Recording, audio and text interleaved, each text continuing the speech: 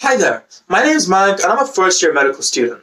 The product that I'm creating is a bathroom occupancy sensor, in which when someone enters the bathroom, a timer is automatically started, and should the person not leave before the timer ends, an SMS will automatically be sent to a loved one asking them to check on this person as they have not yet left the bathroom.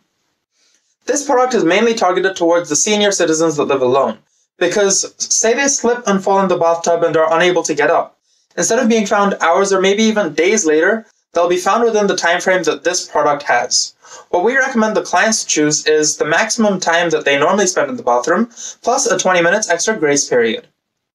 The reason we need this bursary is because the hardware is extremely hard to create, and with the bursary we'll be able to actually create the hardware much faster and be able to put it out to our family members to give trials to make sure that this would be viable on the marketplace to sell.